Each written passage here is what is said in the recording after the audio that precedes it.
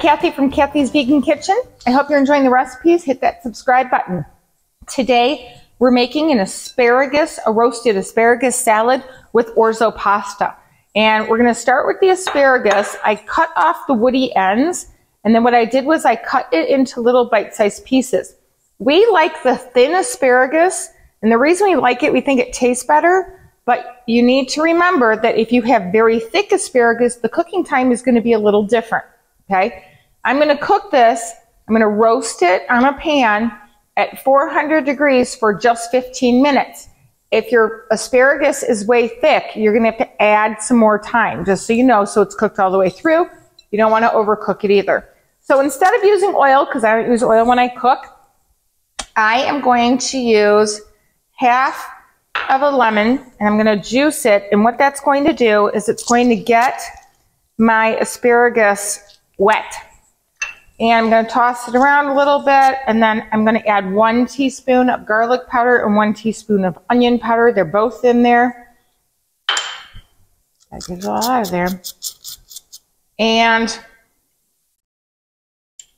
we're going to toss it around a little bit to get that seasoning on there, and I'm gonna put it on the pan. You can use parchment paper too. I have a silicone baking mat.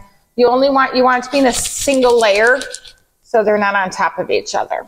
Okay, in the meantime, I am boiling a pot of water with a tablespoon of salt. And that is correct. You're supposed to cook orzo with a tablespoon of salt. And if you look at orzo, if you've never cooked with orzo before, it looks like rice, a little bit bigger, but it's a pasta. This is a whole grain version. They do have whole grain and gluten-free version. I've never cooked with a gluten-free version, so I don't know. And this takes 15 minutes to cook, and the orzo only takes 7 minutes to cook. So I'm gonna pop these in the oven. Alexa, set a timer for 15 minutes. While we're waiting for this to start to boil, we're gonna make the dressing. The dressing is real simple. You do not need a blender. I have a 1/4 cup of champagne vinegar. And I got it at Whole Foods. Champagne vinegar is exactly what it sounds like. Red wine vinegar comes from red wine. White wine comes from white wine. This comes from champagne.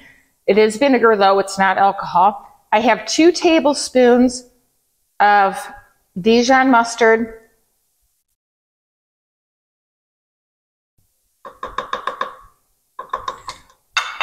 2 tablespoons of maple syrup.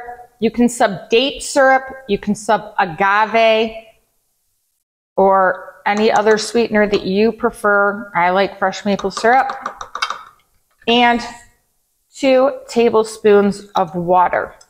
Water, when you replace oil with water, it acts as an emulsifier, and it takes that bite out of the vinegar, so it isn't so strong. And then you're just gonna shake it up. You don't need a blender.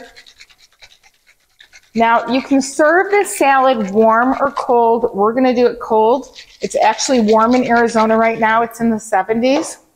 So we're enjoying the nice weather. But for those of you who still might be in the Midwest or somewhere cold, you might wanna just wait and have it a little warm. So we're still waiting for this to boil. Oh, it's starting. All right, I'm gonna add this pasta in here. It takes 7 minutes to cook. We're gonna cook it for 7 minutes, and then we're gonna come back. The asparagus is roasted. And I'm going to drain the pasta, and although it says on the bag not to rinse it in water, we're not adding a sauce to it and making it creamy like most risottos are, and I want it cold for the salad, so I'm gonna run it through cold water. Okay, so we're gonna add the orzo pasta into a bowl, and it's cooled down. And to it, I'm gonna add cooled asparagus. This is also not hot anymore. I add all the asparagus. Don't want to miss any little asparagus pieces. Okay, I have a 1/4 cup of Kalamata olives that I cut in half. I have 5 green onions or scallions that I chopped up. I have 1 cup of grape tomatoes that I cut in half. And I have half a cup of parsley. This is like a summer salad or like a spring salad. It's a very light. All right, then we're gonna put this dressing on, and the dressing absorbs into the pasta. So even when it goes into the refrigerator, you can eat it tomorrow. You can eat it the next day. I mean, it stays, actually the longer it's in the refrigerator, the better it tastes. And when it gets cold in the refrigerator, it absorbs all those flavors.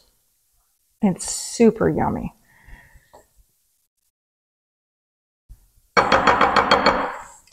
And that's it, asparagus salad.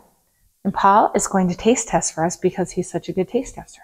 So we'll be right back. Hey, here he goes, asparagus salad. Okay. Going deep. This is my special fork Kathy got me.